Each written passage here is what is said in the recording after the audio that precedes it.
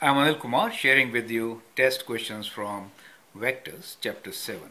It is application of dot and cross product of vectors. You can copy this question and then we'll discuss this at length. So here is the question. The angle between vectors A, which is 6 minus 2, 3, and B, which is 1p minus 2, is cos inverse of 1 minus of 1 divided by 14 equals to theta, where theta is the angle between A and B.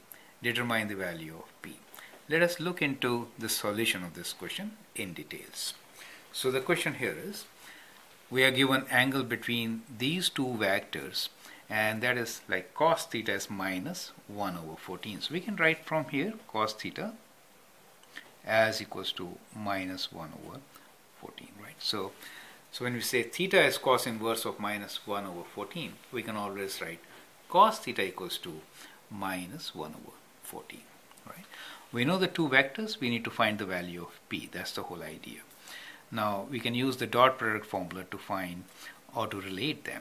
We know cos theta is also equals to dot product of A and B divided by, so it is dot product of A and B divided by magnitude of A times magnitude of B. So that is how they are related.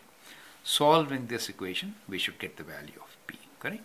So we'll rewrite this as minus 1 over 14 equals to, vector A is given to us, 6 minus 2, minus 2, 3 dot B, which is 1p minus 2 divided by square root of 6 square, so we'll write 36 here, plus minus 2 square, which is 4, plus 3 square, which is 9, times square root of B, which is 1 square, which is 1, plus B square, plus 2 square, which is 4, right? So that is how we can get. Let's find the dot product, simplify it a bit. So 6 times 1 is 6, plus minus 2b, okay, and 3 times minus 2 is minus 6, over 6 plus 4, 36 plus 4, 40, 49 square root is 7, and here we get square root of 5 plus b square.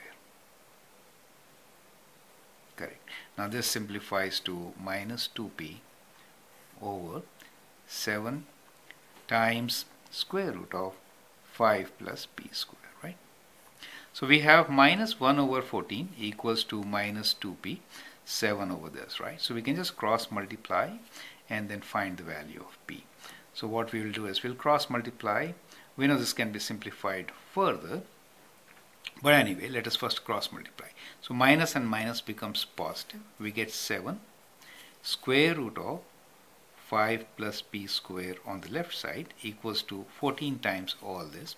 So I'll write 14 times 2 times p, right? So that is what we get on the right side.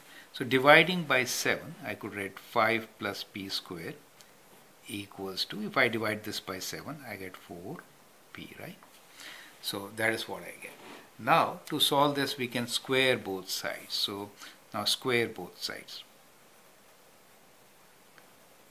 So when you square both sides, let me write in a different thing. You get 5 plus p square equals to 16p square.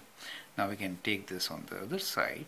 So you get 5 equals to 16p square minus p square, which is 15p square, right?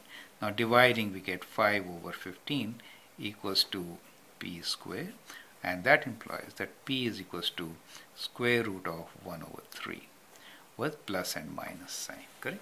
So that becomes the answer for p. So p could have these two values, square root of plus or minus 3. So p value is plus minus 1 over square root 3, right? So you could also rationalize and write square root 3 over 3. That's fine. So either way, that is the value of p. Thank you and all the best.